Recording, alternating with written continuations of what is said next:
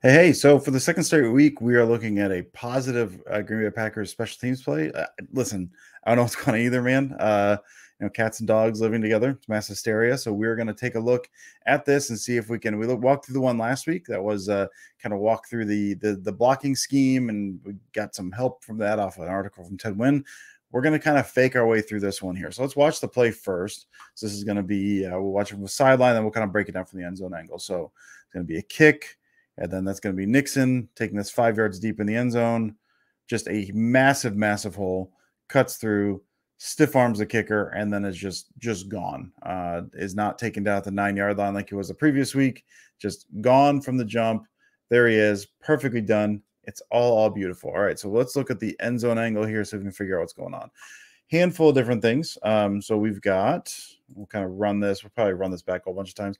Again, my expertise, if you can call it expertise, is not in special teams. And so we're going to fake our way through this as best as we can. And as far as terminology, we probably won't talk too much about that. The one thing we will keep in mind here, again, is just the way these are numbered, because that will come into play. So they're numbered the same way receivers are numbered from the outside in. So this is going to be the 1 to each side, and this is going to be the 5 to each side. So you kind of number those outside in, and you've got the kicker there as well. This looks to be a shoot middle return. So they are looking kind of the same thing as last week, although the scheme is going to be differently. They're going to try to attack the middle of the field with the return here. The main thing we're going to be watching, a couple things we're going to be watching, the blocking seemed to be good from the Packers perspective. This man right here for the Vikings seems that he switches over late. Now you can, in different kickoff blocking stuff, you cross over, you got a point man, you follow, but the idea is you're running down, you're squeezing, you've got different guys you can follow. But the whole thing with I don't want to go too deep down that road, mainly because I don't know enough to really get that deep into it. But the idea is you're kind of the main idea in kick returns is lane integrity. So you're running down, you're squeezing, and you're trying to make that compact, not give a whole lot of lanes to rush through. And one of the big parts about that, again, you can switch over, but usually that's pretty early. So it's like it'd be a kick return stunt, more or less, where you're kind of running down and then you can swap over, but you do that 10 to 15 yards down the field in order to kind of confuse some blocking, play havoc with some of the return blocking, and do some of that. This man here is going to do it late, and we'll see how that kind of gets him sealed off and ends up helping the Packers quite a bit. So we're going to watch, because it looks like what they're going to be doing, the Packers are going to be kind of like single blocking down to this side to try to create a lane. I think they're doing the same thing on the other side. We'll watch it, and we'll kind of look at this again. So here we go. Blah, blah, blah. Run it forward. Kick, kick, kick. They kind of go back, and now this is where everything starts to set up. So we're going to have, we've got blocking here. So we'll look at it from this side. I'm blocking there to kind of seal that off. You're going to have, I believe it's going to be there. He's going to turn in there. So you can see then again, the shoot middle return, you're going to try to take out there. And this man in the middle, he's who we're looking at, because he's the guy kind of sitting in the middle right there. You're blocking out, you're creating that wedge. Everything is they're setting up to block. Bang. He looks like he is going to block number 43. So you've got that set up there. He's probably going to be looking that way. This is the matchup right here. He's looking to block that guy there. And the way he's kind of playing outside there a little bit, so it's going to be tough to maybe get the wedge there. He's going to have to kind of attack that outside shoulder to get him.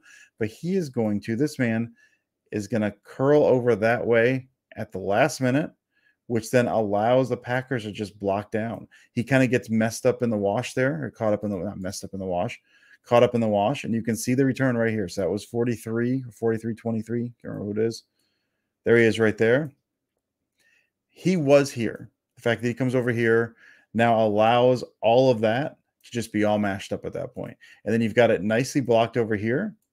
Again, you've lost a guy over here to this side now. So you're blocking one of those guys over here. And you just got a really nice lane to run through there. Huge lane. And then with the only man back is the kicker.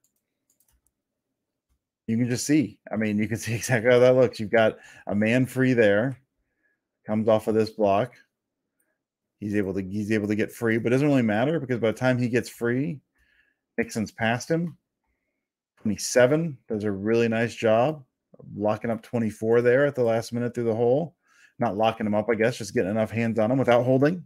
And then Nixon makes a move on the punter. and he's gone. So that's what happened there. I mean, you've got some nice blocking, some guys kind of getting in the way a little bit. And we'll kind of run this back one more time from the backside angle. We'll just watch the entire way down. We're going to watch that guy there. We're going to watch how that late shift by him kind of opens up that gap and has him get kind of caught in the muck of everything. So there he is running. He's right here. He's getting ready to run over. There he is running over. Caught in the muck. Nothing but a nice clean wedge in the middle. Nixon does a good job finding that huge gap, being a little shifty through the hole, making it through, stiff arming a kicker, and running to glory. So really nice. Keisean Nixon's just been absolutely insane. So again, kind of a combination of some nice blocking up front, guys knowing their assignments, and one guy on the Viking side getting out of position, and that just kind of blows up the whole thing. So again, I don't know how informative this was. I'm enjoying looking at some of the special team stuff just because it's something I'm not overly familiar with. So I hope you learned something. I know I learned something today, so I hope you did as well. And I will talk to you next time.